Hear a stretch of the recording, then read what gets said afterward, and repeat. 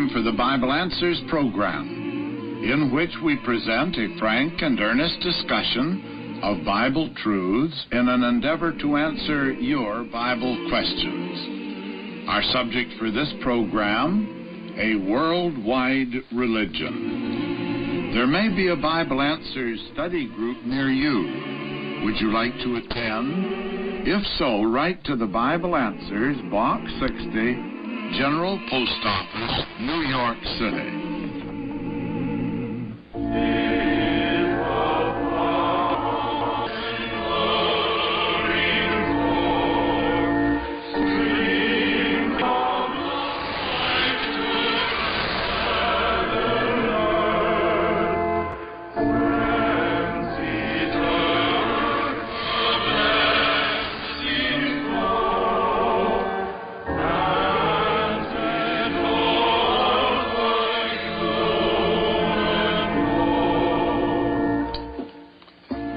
Here is a problem that I would like you to discuss.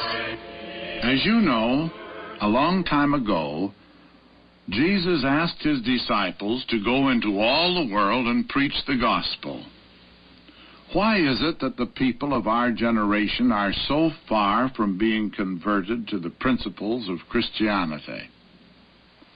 But first, I must tell our listeners that this program comes to them through the Dawn Bible Students Association, publishers of the Dawn magazine, in cooperation with many Bible study classes and by the friends of Frank and Ernest everywhere. And now, Ed, one has written to us asking, why isn't the world converted to Christianity? Has Christianity failed? Not at all, Russell. And that question, has Christianity failed, indicates that one has failed to understand clearly the plans and purposes of God.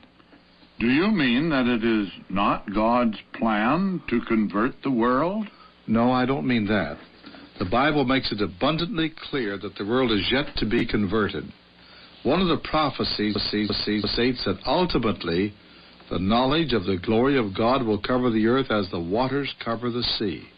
And still another promise is that the knowledge of the true God will become so universal throughout the earth, it will be no longer necessary for anyone to inquire of his neighbor whether or not he knows the Lord. For all shall know him, the Bible says, from the least of them unto the greatest of them.